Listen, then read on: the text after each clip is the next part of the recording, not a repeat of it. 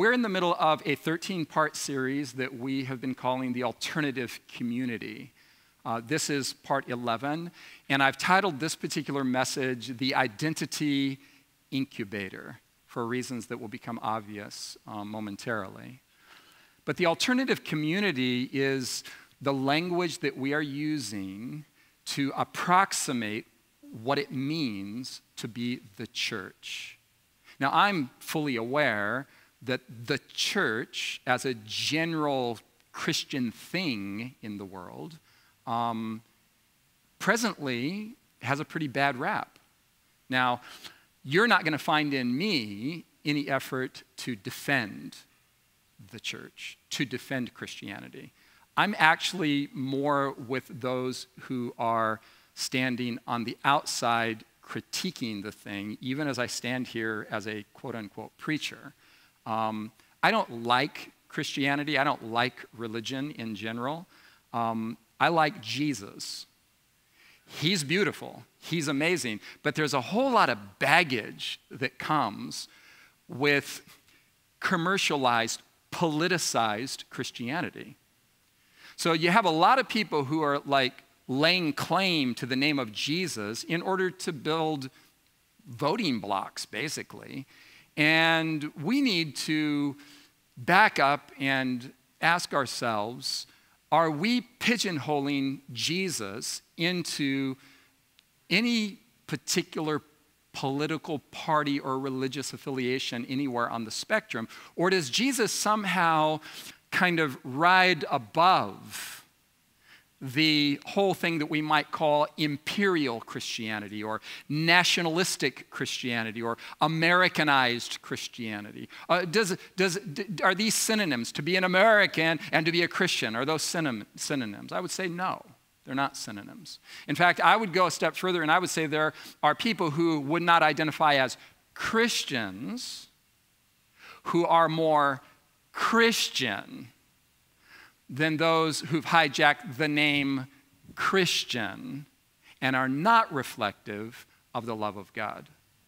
So alternative community is a way that we are trying to wrap our minds around this revolutionary phenomenon in human history that was set in motion by the person of Jesus Christ. What does that look like? Well, we spent 10 times together exploring what the alternative community looks like. Now we're on number 11. Now, in this time together, I want to introduce to you an iconic figure that you're no doubt familiar with. Kurt Cobain is probably the most iconic alternative figure of our times. Kurt Cobain didn't want to be iconic. In fact, you could define Kurt Cobain's life, his music, even his suicide, as a rather violent protest against the commercialization of the human being. Essentially, what he wanted was to say something, and he didn't want corporations preying on what he had to say in order to ka-ching, ka-ching, make money. So he was constantly pushing back on the corporate American music industry and essentially said, leave me alone. I don't want your money. I want to say something. Please listen to what I'm saying. Now, one of the things he said, probably the lyric that is most popular, is from Smells Like Teen Spirit. And in this song, Cobain reveals exactly what the alternative view is that he had of the human being and of art. He says, with the lights out, it's less dangerous. This is metaphoric for human beings taking refuge in coping mechanisms and masks and receding into the darkness, because to be yourself in the light will involve critique and rejection. So Cobain is saying in the first line, listen, I'm coming to you and I'm hiding behind my art. I'm hiding behind my music. There's something going on inside of me and I'm going to reveal it to you incrementally in my art. So then he says, putting words in the mouth of the audience, the fans. And what he perceives in the fan base, the commercialized fan base, what he perceives is this kind of sentiment.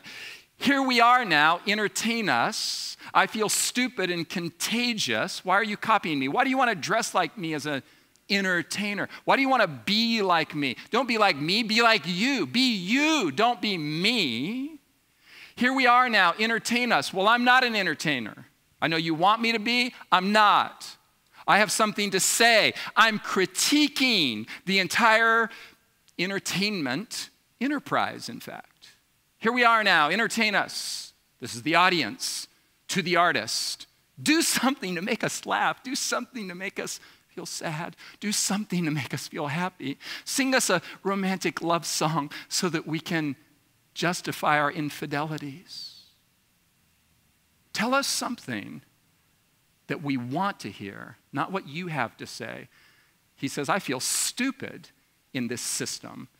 I feel like a contagion. People are copying me, doing what I do what you do, be you. Here we are now, entertain us.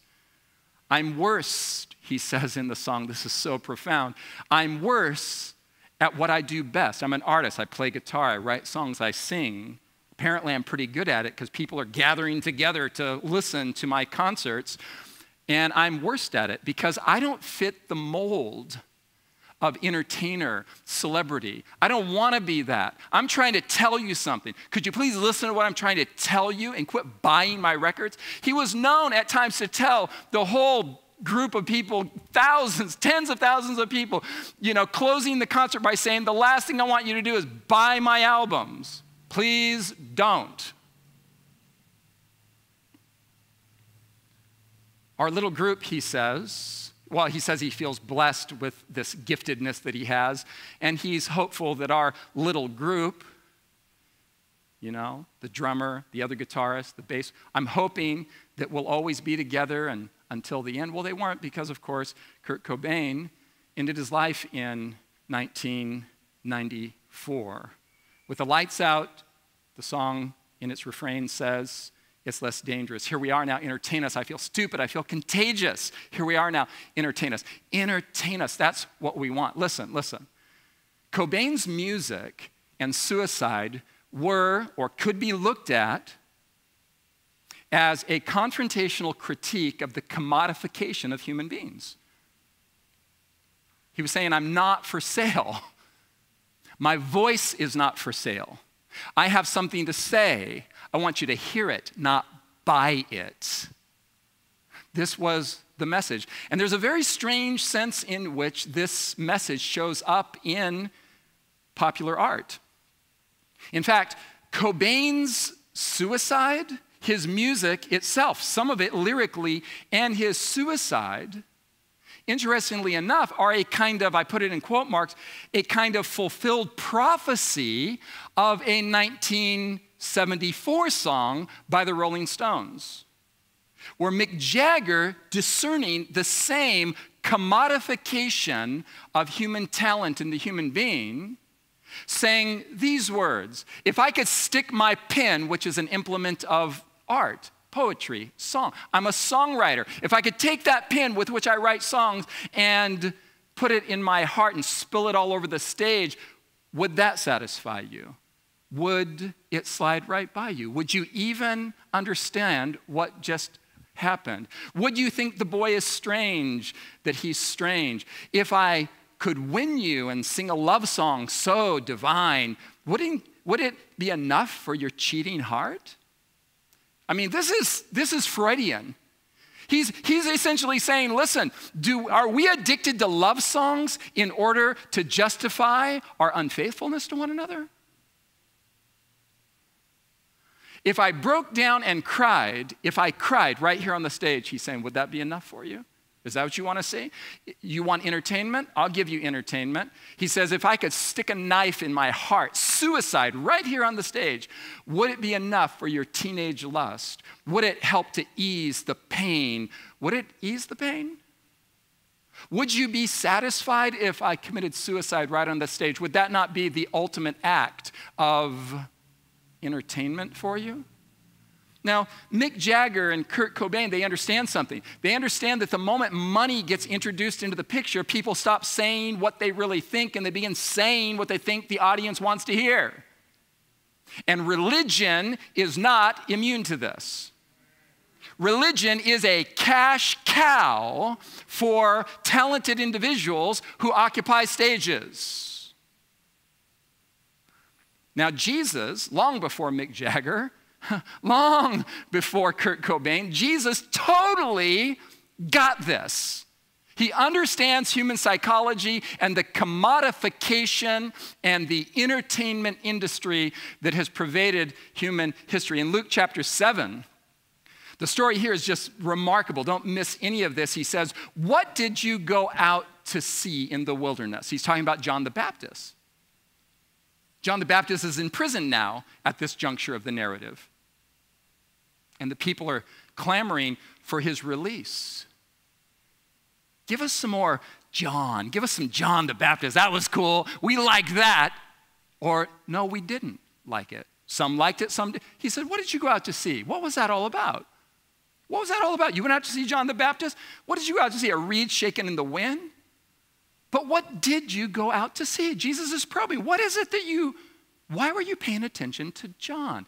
A man? Did you go out to see a man clothed in soft garments? Maybe silky, blousy clothing like Mick Jagger or something?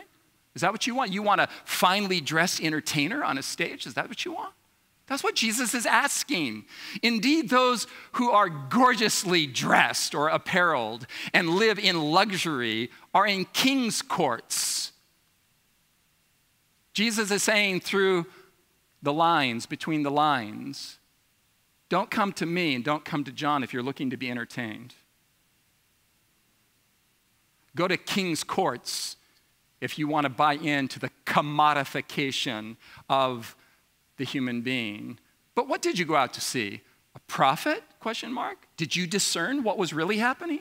Yes, I say to you, and he was more than a prophet. You should have been listening to what he was saying, not critiquing his diction, his clothing, and whether or not he measures up to your entertainment expectations for your person on your wilderness stage. You should have been listening to what he was saying. But check this out. Jesus just goes vertical with brilliance here. He says, to what then shall I liken the men of this generation, he says. And what are they like? Jesus is offering his own critique. What are you people about? What's going on in your deep inner psychological core? What's going on here? Well, he says, I'll tell you what it looks like to me. He says, you are like children sitting in the marketplace calling to one another saying, we played the flute for you and you didn't dance. We mourned for you and you didn't weep. This is an ancient description of entertainment industry. Jesus is saying, listen, y'all look to me like you're just wanting somebody to make you cry or laugh. You're just looking for somebody to stimulate your emotions for a period of time in order to give you some kind of cathartic release from whatever you're trying to escape from. You look to me like people who aren't listening to what the prophet is saying. You just want to hear your voice and your opinions through the prophet and call it God. You want your voice to be the voice of God. You want the preacher to say exactly what you're thinking and what you agree with. So you can say, amen, God's exactly like me. For John the Baptist came, and this is so amazing. He says, this is Jesus still. John the Baptist came neither eating bread nor drinking wine, and you say he has a demon. So catch this. Jesus is saying, John the Baptist, this is what Jesus is saying, was on the austere, no, that's left. He was on the austere, conservative end of the spectrum. Out in the wilderness, wearing camel's hair, eating locusts and honey, a minimalistic diet. John the Baptist was way out there, and you said he has a demon. But then Jesus says, then there's me by comparison. The Son of Man has come I'm not like John at all. Eating and drinking. Jesus was on the social, liberal end of the spectrum in his interactions with humanity. John's over here all alone like a cloistered conservative out in the wilderness, and Jesus is at parties, and look, you say, he's a glutton and a drunkard, a wine-bibber, a friend of tax collectors and sinners. And then Jesus says, but wisdom is justified by her children. Just keep watching, because the way I'm loving people is going to produce children or fruit. This is astounding.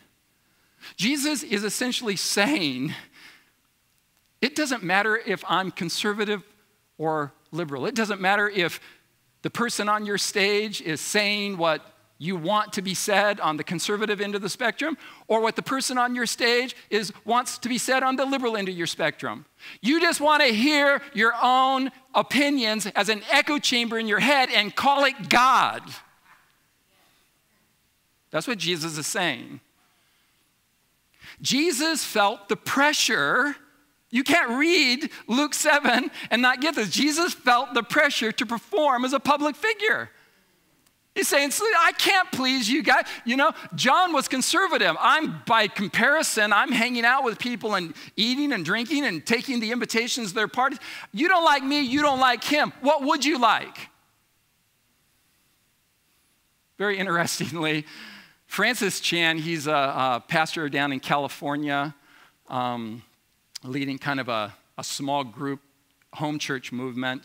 And he tells a story, this is remarkable, of when he preached to, a few hundred people at a quote-unquote church service, a worship service. And when he got all done, he went to the back, as pastors do, and people are shaking the hand, and offering their critiques. And this guy comes to him as he's leaving after this worship service and says, I didn't really like worship today. And Chan said, that's okay, we weren't worshiping you. I can't tell you how much I love this. My goodness. What a level of clarity here. This brings us to the point where we can understand that really, if church is just getting together to critique, did I like the sermon or did I not like the sermon? Did you see the way the pastor was dressed? Oh, my goodness, did you see the way his wife was dressed? Oh, no, that song, I don't like that song. I don't like that instrument. Why do they use that instrument? They should use the instrument I like, the xylophone, for example, or whatever. Is this an event where we get together to just tear it down? Is this for you? Is church McDonald's, for crying out loud? Is this Chipotle? No, we're not here to have you go through the line and say, I want some of that, guacamole, a little bit more of that, a little less of that. I want some of that. Oh, make mine over. I don't like what you just... We're sick as a culture. We are so self-serving that we think, we imagine, and it's mostly subconscious, that the whole universe revolves around tantalizing our aesthetics and our feelings. And Christianity is not immune to this. In fact, Sam Pascoe, an American scholar of like a couple hundred years ago, he was discerning this. He traces in one brilliant statement the development of Christianity. See if you don't just realize how clearly he understood this matter. Christianity, he says, started out in Palestine as a fellowship. It moved to Greece and became a philosophy. It moved to Rome and became an institution. It moved throughout Europe and became a culture, and then it came to America and became an enterprise. Became a business. I mean, we got products. We got Christian products. We got paraphernalia. We got stuff you can buy. This is amazing to me. We are now face to face with the very strange phenomenon of consumer Christianity, if that's not an oxymoron, emphasis on moron. Sorry, I shouldn't have said that. Okay, so This is very strange what we're faced with right now. This is very strange. The Old Testament scholar Walter Brueggemann, thinking very clearly, firing on all cylinders, says the U.S. church crisis has almost nothing to do with being liberal or conservative. Okay, Brueggemann, what does it have to do with? Because we're locked in those categories. It has everything to do with giving up our Christian baptism, by which he means our identification primarily with Christ, not a conservative or liberal political party that has hijacked the name of Christ. He's saying it has everything, the crisis in Christianity has everything to do with giving up our Christian baptism and settling for a common, generic U.S. identity that is part patriotism, part consumerism, part violence, and part affluence. And then we take all of that and we call it Christianity. Is this brother not clear in his thinking? Now, you can do what you want with it, because right now some of you are thinking, Ty's not saying what I want to hear. I'll comfort you afterwards. I'll hold you in my arms if you want me to, but I'm going to say this. Here's where we are. Here's where we are. I experience this all the time, personally, where the whisper between the lines is preach what I want to hear and don't preach what I don't want to hear, or I'm out of here. Implication, with my money. I'm not supporting what you're doing unless you preach what I want to hear. Whew. It's stressful, man. Sing the songs and use the music styles that I like, or I'm out of here with my money. That's the sense. Now, there's some of you know that I have a larger platform than this local thing that we're doing here. I've just been doing this for a little while, in fact. And there's a sense in which we're doing Storyline as kind of, for me at least, an escape from a much larger public stage. So I've spent years and years traveling the globe speaking to multiplied thousands and thousands of people. And I was just reminded of what we're talking about here just weeks ago when I spoke for an event with about 5,000 people present on a university campus, 6 lectures given night after night, and it was painful to hear. People came to me as I stepped off the stage and said things like, we see you on television. We don't go to church, but we came today because we see you on television. To which I wanted to say, don't come and see me. Go find your place in a local community where you can actually love people. It's painful to go through the process of realizing over the years, as I have, that I have literally, no exaggeration, I'm not making this up. This has happened multiple times. I'll give you one example where I wrote a scholarly essay on a hot button issue that is threatening the church. I shared what I believe the Bible says about it. I sent it to a small group of individuals who I regard as friends. And I said, could you read this? I'm about to publish this. I'm going to post it online, publish it as a book. And one of these individuals wrote back and said, after 20 years of financially supporting the ministry that I'm involved with, said, if you publish that, I'll never send your ministry another dollar. I'd like to say that I was just so morally superior that I wasn't even tempted by that. For a split second, I said, oh, well, I better not publish it then. And by the grace of God, in the next second, I said to myself and to him in an email, why'd you have to say that? Because now I have to publish it. Because if I don't publish it, I just sold my soul for the stage that you want me to perform on. And so it had to be published at that point. Not because I'm good. I was tempted. Seriously, I was like, I actually pled with him. don't do this. Why are you doing this? Over and over again. We've had it happen right here. We've started Storyline, and we've had people say, you said something I don't like, I'm never coming again. To which I want to get down on my knees and plead and say, well, is it okay for me to express my opinion? Or do I always have to echo yours in order to keep you satisfied to be here? So here's the thing. Consumer Christianity sucks. Quite literally. I'm using the word now, in the exact dictionary definition of the word, like refers to like a vacuum cleaner, for example. Christianity, quite literally, sucks the life out of the Jesus revolution. And if we succumb to it, and we begin simply saying what people want to hear, rather than what we actually see in the text of Scripture, we've already lost the revolution and sold our souls for rock and roll. We just call it church. So is church a once-a-week consumer event? I mean, there's a stage after all. I'm standing on it. I have a microphone. My slides are nice looking.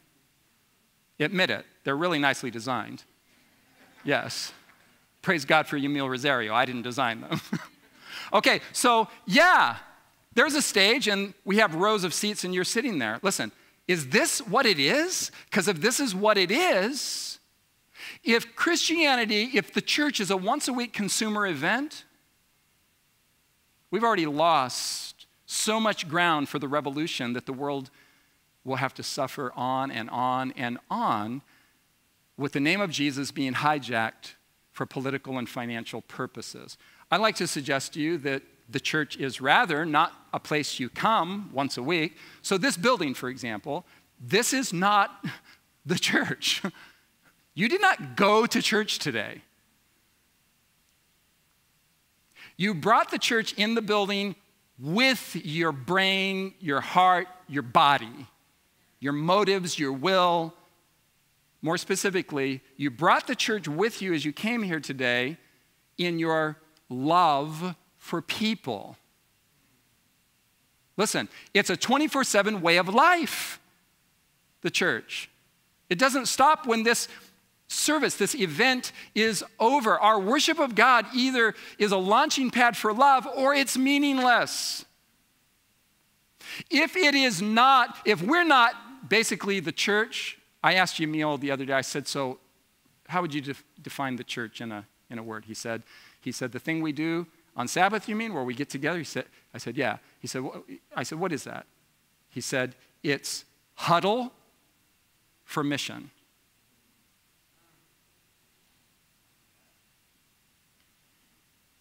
If it's not a launching pad for love, it's meaningless. The church, I would suggest to you,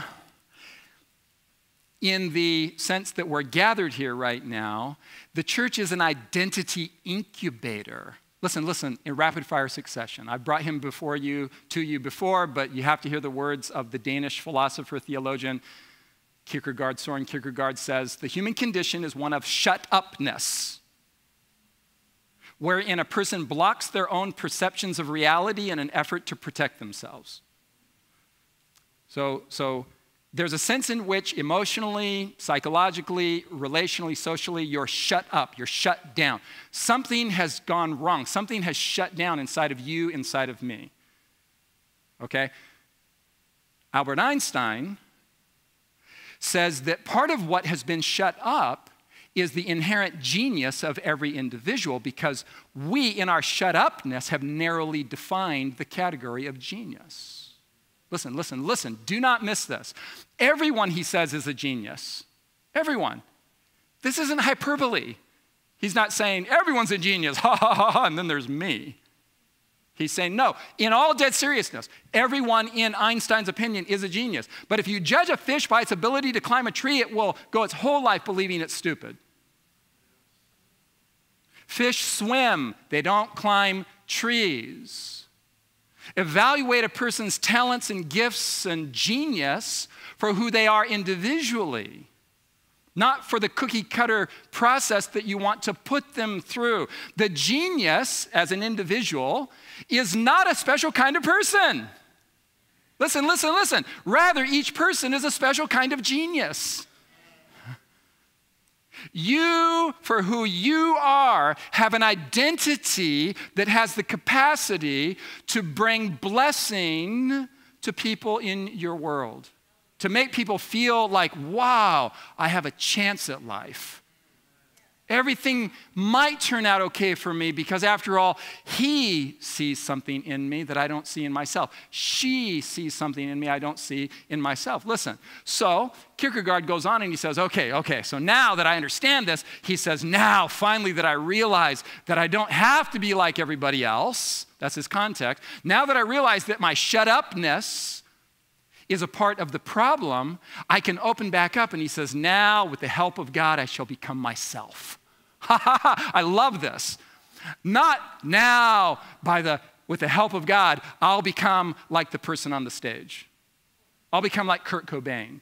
I'll become like Mick Jagger. I'll become like my favorite preacher. I'll become like my favorite author. I'll become like all the other Christians around. I'll be just like them. No. Christianity the gospel of Christ isn't trying to erase your individuality. It's trying to flower it into expression. So that finally, when you fully enter into the realm of love, he says, this broken world becomes rich and beautiful and consists solely of opportunities for love. He's saying that when you really begin to calibrate your vision, when you really begin to see what's going on in the world, when you really begin to, rather than be shut up, begin to open up, you start to see everybody differently. You start to realize, now there's an opportunity to be kind. There's an opportunity to empathize. There's an opportunity to love. Right there, here's another opportunity to be friends with someone who apparently needs a friend. A human being can be defined as a composite of fractured and suppressed genius. That's you. That's me. Fractured, suppressed genius. The traumas that you've experienced in your life have imposed upon you a certain degree of arrested development. And finally, there are beautiful things locked up inside of you by shame and insecurity that need to be cultivated into expression. And if the church can't provide that kind of warm, friendly incubator for people to flourish and to become who they are, then the church is failing in its mission. I'm not here on this stage to entertain you. I'm here on this stage to tell you something about God as the focus, about you in relation to God as the focus. Go ahead and critique the message today if you want. It won't do you any good. It won't do me any good. I'll never hear it because the way those things go is they're whispered at potlucks. So I'll never hear what you think about me or the songs or, why did he say that? Ask yourself this simple, profound question. Do I see the beauty of God's love for me? Do I see God giving me the gift of innocence and affirmation and acceptance and new life, regardless of the mediums through whom that might be expressed? I said some hard things today. I believe them to be true or I wouldn't have said them. I'll leave you to process them and to think through how you might worship God as a launching pad for love in the real world 24/7. Hey, thanks so much for watching. We hope that message was a blessing to you. God's Word is powerful. It penetrates into our minds, into our hearts, and brings about transformation in every aspect of our lives. Listen, we don't want you to miss any content, so again, we want to encourage you to click on subscribe and track with the content that's going to be coming out week after week. And if you'd like to partner with us in this global ministry of taking the gospel of Christ to the whole world, we want to invite you to become a partner in this ministry. Click Give and join with us.